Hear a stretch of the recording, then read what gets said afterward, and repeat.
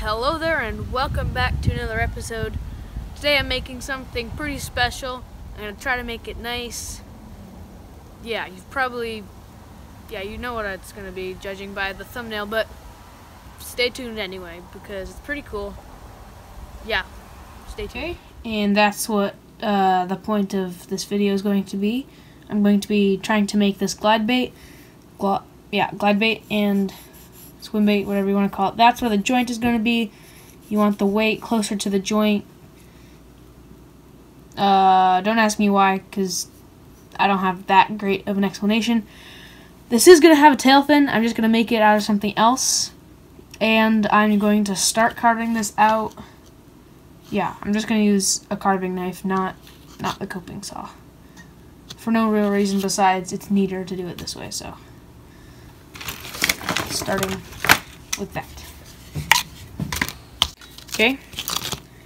And I just carve this normal chopping. Well, that's what I call this technique anyway. I call it chopping.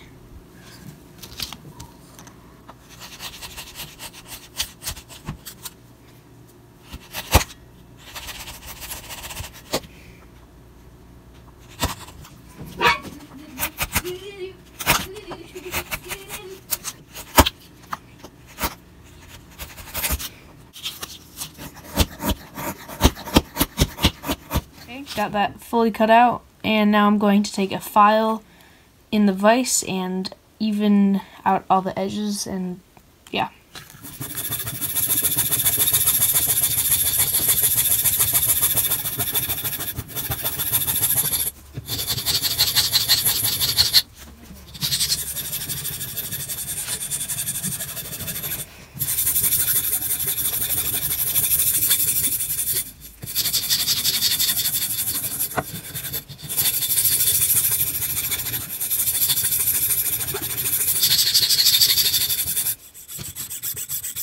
Drawing out a top profile, so start drawing.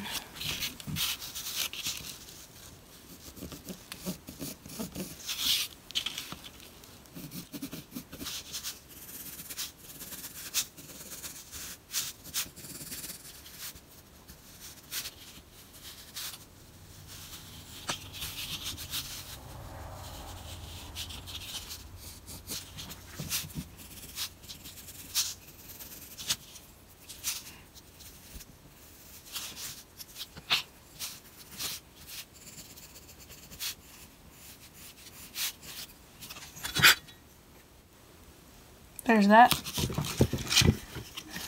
Time to cut it out.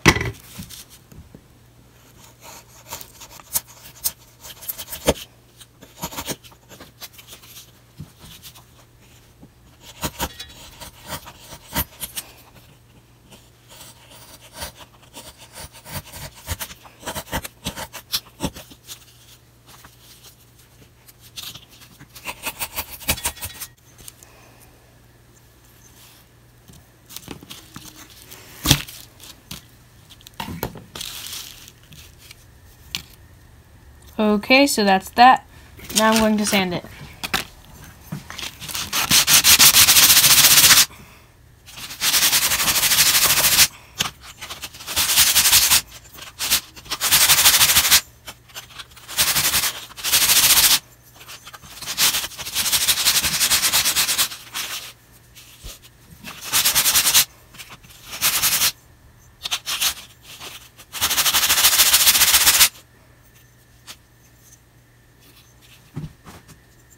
Pretty quick. Now I am rounding the bait off, and really what you want to see are 90-degree angles. It needs to be square. If it's like wider anywhere than the other side, then you need to worry, but right now it's pretty even. So yeah, to round it off, you just take a knife and carve down to the corner, onto the corners, I should say, like so.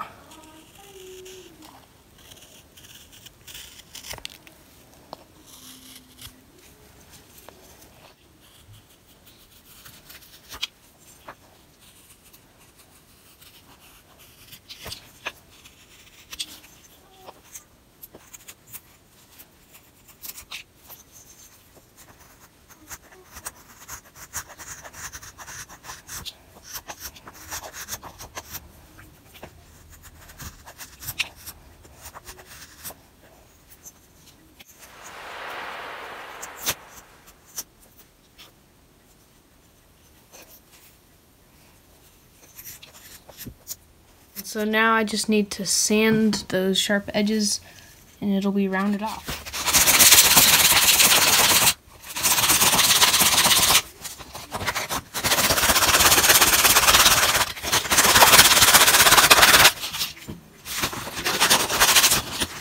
And honestly, that's pretty self-explanatory, so. And this is a step I was actually supposed to do earlier. I'm cutting the joint for this right now, and I just have these pieces of wood that I cut at an angle, and it's supposed to be the correct angle, but honestly I didn't really measure. So then you clamp the saw and you start sawing, and then you get that angle. So there that is, and when it's time I can just join those. We'll finish the cut, and now I think what should I do next? Oh, I should cut the slot for, I should cut out the tail fin and the slot for the tail fin. Right now. Okay.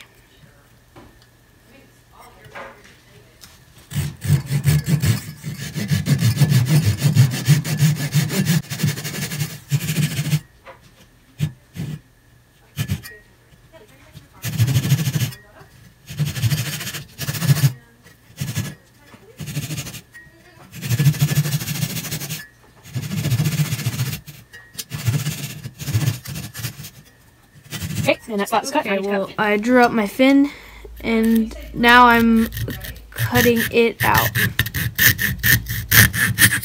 Let's focus on.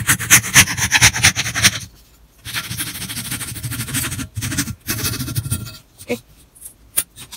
And there, that is cut out. I'm going to glue that in, and then I'm going to work on the lure part. I think I'm going to carve out the gills, and then I'm going to weigh it and put line ties and hook hangers in, and then seal the wood, make the joint connections, cut the joint fully, I guess, and paint. Very simple. Okay, so I'm going to glue this in right now. Now for the gills, you just find where you want them to be and you draw it out.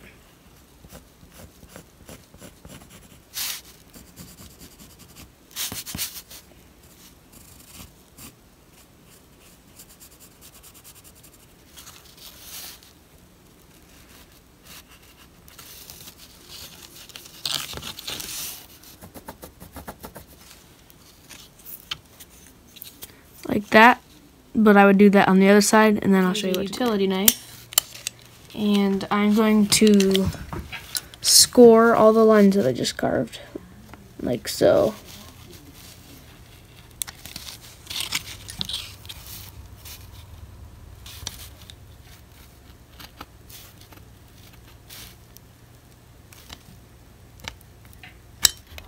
So now you are you are carving along this line. Just a little bit though. Something like that.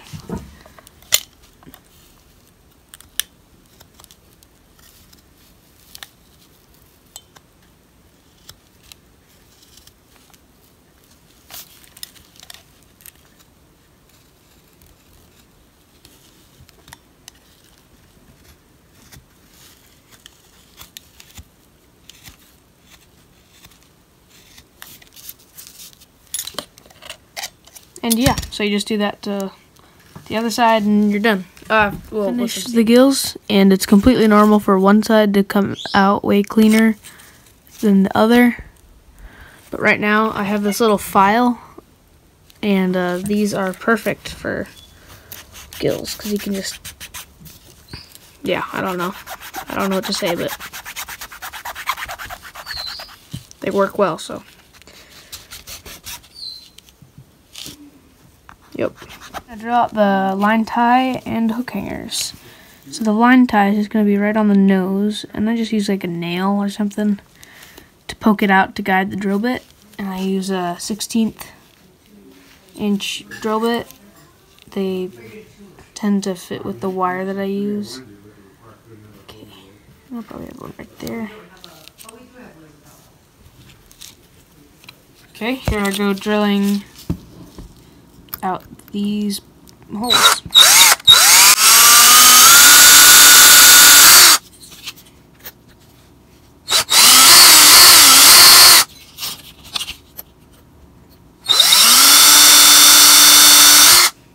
Okay, and now it's time to make the line ties and hook hangers.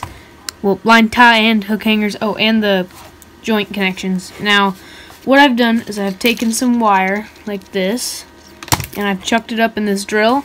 And over here, I have a little metal thingy merbob in a vise.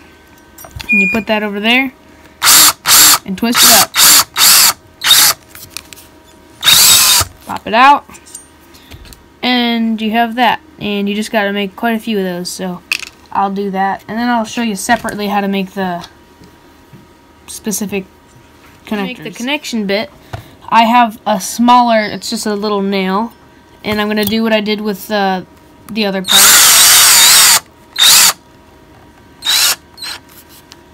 Pop it out.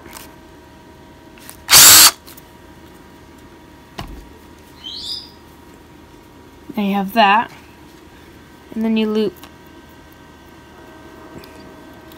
another wire onto that. Put this in your drill like that. Then you put this here and twist it up.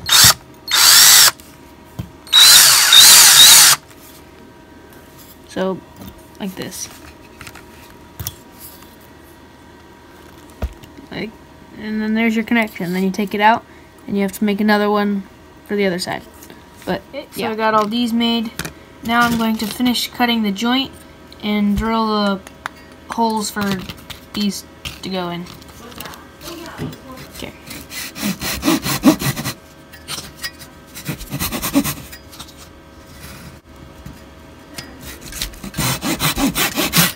Oh. Well, it's done already. Okay. So there's that. That actually came out pretty clean.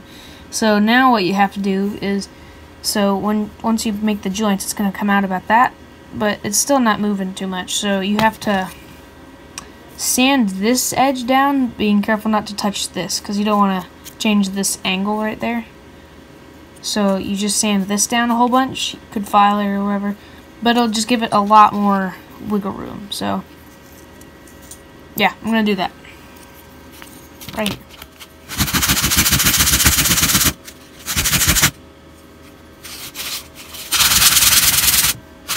See, now that I'm done, it's got a lot more wiggle room, and then once you set them apart, it can really move. So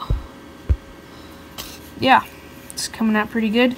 I need to drill the holes in here, which I won't show, and then I'll show you what it looks like with all these loosely put into it. And then I have to work on the weighing it. Yeah. See, now it can move a lot more, so it can really, swim. Yep. And now I need to work on the weight placement. And so what I normally do is I have just these little sinkers, and I just carve out holes wherever I want them. But for this, I got some bigger ones, non-lead, because I don't like lead. Nobody should use lead. Anyway, this is gonna sit here. I don't think I can make this sink. That'd be a lot. But I'm gonna put one of these big ones here, one of these big ones here, and I'm gonna get probably two of these other places, just to make it sit as low and upright in the water as I can. And maybe when I pull it, it'll go down a little or something. So yeah, I'm gonna carve those out and show you that right now. Okay, so I've got it in the vise with a glove so it didn't scratch it, and I'm taking just this little chisel here.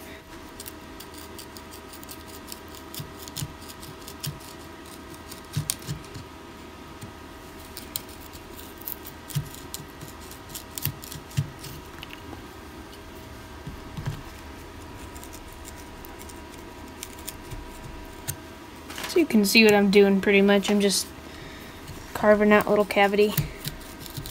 Maybe not that little, but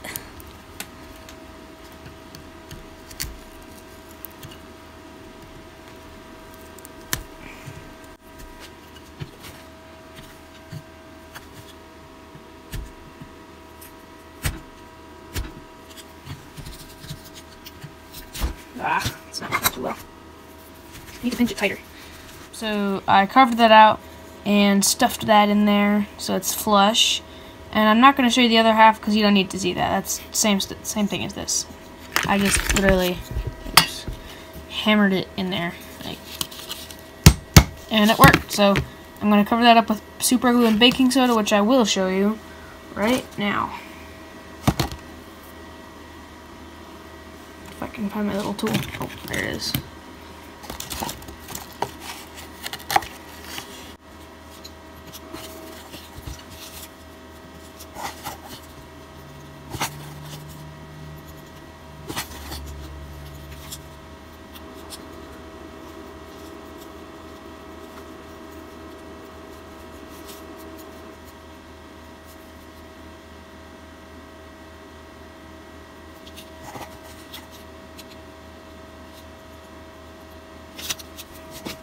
That.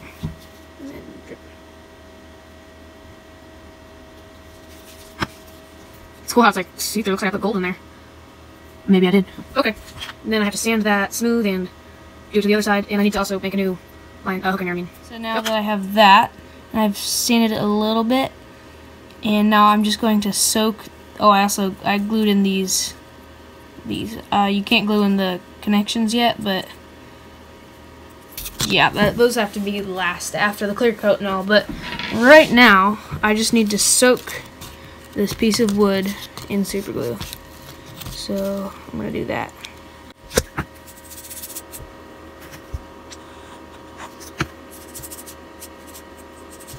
Look, it needs to be really soaked. I'm going to wait for this to dry, and then we can paint it, pretty much. Oh, I have to do some sanding and stuff, but I want to test it, but everything's frozen. I might be able to try it in the bathtub, but I've tried other swim baits that I know work. They just don't work well in the bathtub, so I don't know. But I'll try to figure something out, because I do want to show you how this one works when I'm done. Okay, that super glue dried, and it is sanded. I sanded it, I mean.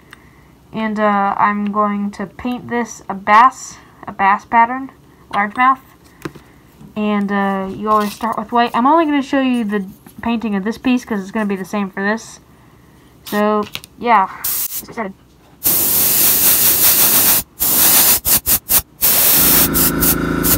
Next step is brown.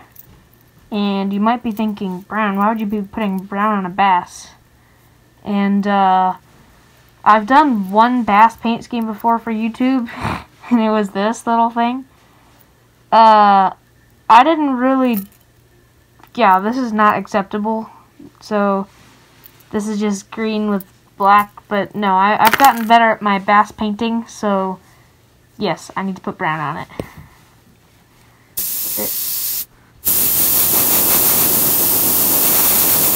Not much, just on the flank, silver flank. Okay, something like that. Now it's time for the green, and I can go pretty heavy with it. I'm just trying to get this kind of muddy green color-ish thing. So, yeah, spraying that now.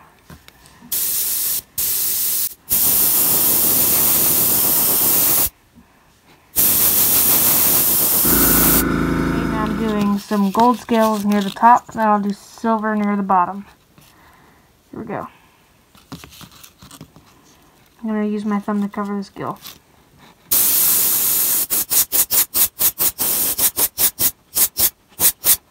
Just like that. Now I'm spraying silver on the belly.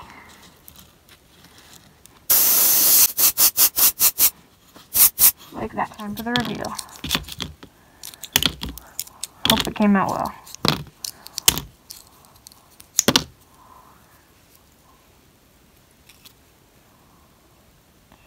Wow. That's pretty cool. I think once I get the black on the back and the dots, it should look really cool. Something happened there, I don't know what, but call that a success. Pretty cool. Now I'm doing a black back. There we go.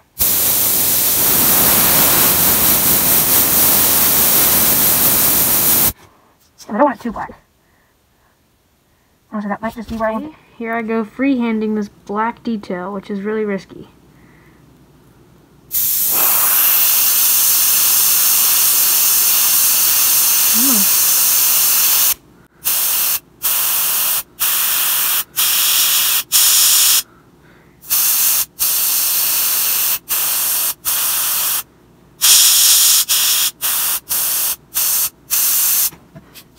That might be too much.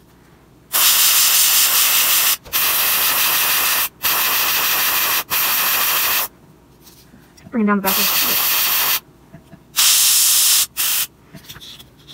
Oh, there's that. Gotta do that to the If other you've side. ever seen a bass before, you will maybe know that they have this, their gill plates are really, really just, I don't know, they're like metallic looking almost. So I'm just gonna hand brush some white pearlized white paint right onto this gill plate and up here some too. So I'm gonna do that.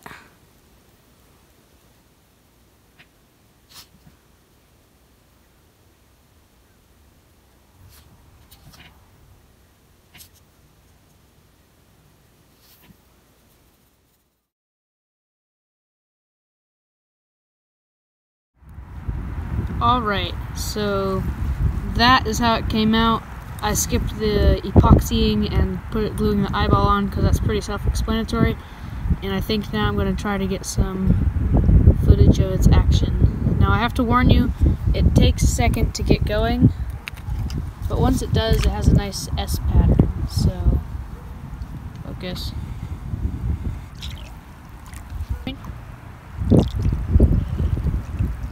But I mean, you can see it moves kind of how it's supposed to. And on bigger casts I've tested it works fine. Just, I don't know, I wish it worked a little bit better, but I think that's alright. So yeah, well, that's what I got for today. It's not the best, and it didn't work as well as I would have hoped, but I mean, it looks cool and it did work. It was hard to catch on camera, but yeah, that's it. So hope you enjoyed and stay tuned.